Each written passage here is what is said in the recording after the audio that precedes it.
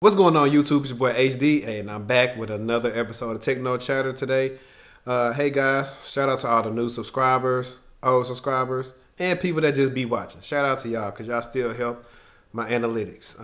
Like I said, you see what it is, TechTual.com. Check us out, guys. We're always available to help you all. Is it worth it to get a master's degree in tech? And we're going to have an honest conversation, and we're just going to talk about it. We're just going to talk, guys. Like, what's Khalid say? Can I just talk? But honestly, we're going to talk about this, guys. So, I got a couple of stats. Don't know how up to date they are, but here they are. So, for the average master's degree in tech, like master's technology management, it's an average salary of $127K. Now, regardless of what you say, six figures still six figures. Now, after I get into that, then we'll talk about like the unemployment rates. I have an article right here from Forbes. Link is in the description. It says that computer-based occupations unemployment rates were around 2.5% in May, and actually they've gotten better since then. While everyone else's unemployment rate was around 13.5%, and that's just a computer-based one. Now, if we were to go off of cybersecurity unemployment rate, as you guys know, they still, say it's 0%. I'm under the assumption that it's between 0 and 1%.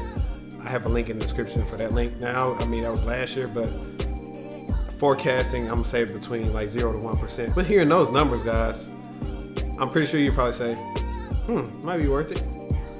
Who knows?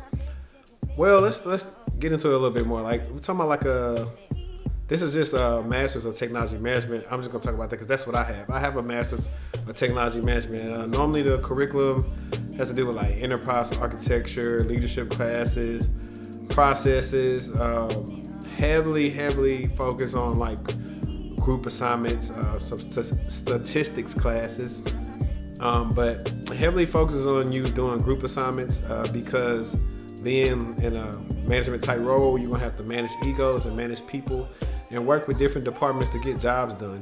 And that's what grad school is meant to show you. I also would say that I feel like grad school is a little bit more hands-on, a little bit more beneficial to me than actual bachelor's. One, because while I was in grad school, I was already in the workforce. So I was able to apply stuff that I learned in school at work. Now, this is not the case for everybody because everybody does not have a job in their desired field when they're in grad school. So I totally understand. That being said, I feel like it was a benefit. I know for a fact you have people with the same thing. They get like the masters of cybersecurity, maybe get a masters of networking, anything probably much with a master's that has to do with technology. We'll stand to get you paid. One of the reasons is I think companies feel inclined to say, okay, this person got a master's, they spent all this on school, so we're inclined to pay them a certain amount of money over people who didn't. Well, I can't really say that, but for the most part, when you have a master's, some companies tend to take care of you. So that is a thing. Is it actually worth it to get a master's in tech? Depends on who you ask. I know I got mine because I was at a job to where I wasn't doing anything every day, and I felt like I needed to do something. So I was like, why not go back to school and get a master's? It can only benefit me anyways. So that's why, because I had actually been a stickler for saying I wasn't going back to school. After I got my bachelor's, I was like, I'm not going back to school. But I found out, being black in tech, I had to be a certain level sometimes to actually even get looked at, honestly, honest to God truth.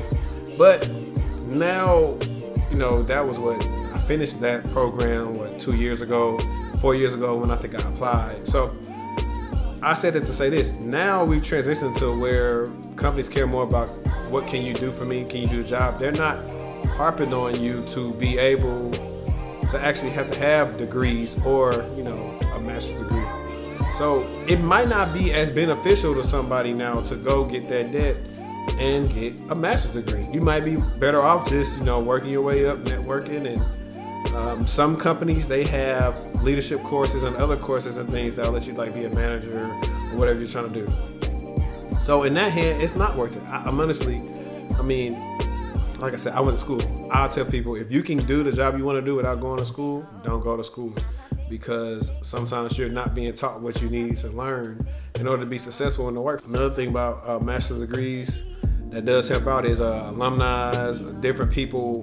When you do get your master's, it helps you, depending on the university you go to. They say, oh, they have a good program, and a lot of people might hire you off the strength of you completed your master's. A lot of people know that masters are different than bachelors, and know that they're a little bit more hands-on. They do prepare you a little bit more for work, because with a master's, it's not a lot of fluff. You literally get in and take classes you actually need. Like, it was imperative that I took that class, the leadership class especially, that was about emotional intelligence for me. That's a EQ. I recommend a lot of people take classes on EQ or read books on EQ.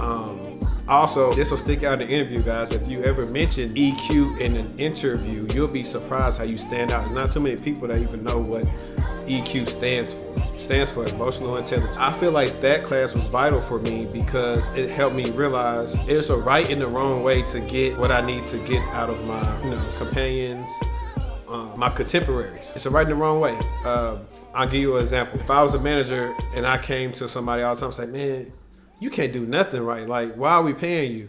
They're not going to yield a good performance for me because of the way that I interact. Now, if I come and sit down with them and say, hey, you're more effective when you do things this way, and I say you're least effective when you do it like this. I told them they're good at doing something, and then something makes them do things not as good as when they're most effective. That's how you effectively communicate with somebody. And I know that kind of got off of what this video is about, but I think that's important for anybody to know. If you got to this part of this video, write that down. But the courses I took in the master's class, I feel like helped me out because I understand a lot more, like I said, enterprise architecture. When I brought up in one of my past videos about maturity levels, those things that we had tests on and we worked on in class, because that's very important in an environment you just don't know. You're able to spot that, okay, this is why it's happening. This is what they're trying to do. This is why they're trying to push this out. They need to do a refresh. All that stuff is super important. Even I think when it comes to like people doing project management and the different ways that they can do project management, all the stuff where it comes in handy. So while I won't necessarily say, you need a master's, because like a lot of people I work with, they don't have no master's. They got the best thing, experience. If you got experience, it trumps a degree. I mean, I'm just telling you, that's what it is. It trumps a degree. But a degree can help, especially if you're young. Like most of my jobs, I was always the youngest person. So getting some of that knowledge, like my professors, like most of your professors in your master's classes have ran their own business, been managers, possibly been C-level execs. They have a lot of knowledge. You need to soak up as much as you can from them and apply it to what job. I don't care if you're working at McDonald's. Apply what you learn. You'll be surprised. You'll see the difference in you and everybody else. And your bosses will too. And I know somebody's like, why try that hard at McDonald's? It's the principle. If you can treat a regular job like it's a big time job, when you get the big time job, you're gonna already know how to act. A lot of times people get some of these big time jobs and they don't know how to act right because they didn't do it in their smaller jobs. They didn't care, they didn't try hard at the smaller jobs. So even though they may want to do it, they're not used to doing it. And you think the master's is useful. If I think a master's is useful in tech, I wanna say yes, but I'm gonna say you don't have to get one. You don't have to get one. Stay at your job. And also, you can go to school, work, and let the company pay for your education. That's one of the best ways, because we know that right now they don't really make schools have like a cutoff on like what they charge on tuition. So they're making a lot of money, and a lot of it's not yielding over a good return of investment for the student. So look into that. Like I said, one of the biggest things you still can do always is networking. A master's is going to teach you like more soft skills and some technical skills, but you're still gonna be better off also learning on your own, always doing continuous improvement, learning on your own, because that's always gonna help you stand out at work, because you'll find people are not trying to get better. They just come, they do their job and they go home and they get left behind. You don't wanna get left behind. You wanna go past everybody else. You wanna look at the trends and be prepared for what's coming to the next 5, 10, 15 years. So hey guys, that's been my video on this. Hey, remember, I appreciate all that you guys do, and thank you for checking out Techno Chatter. It's your boy, and I'm out.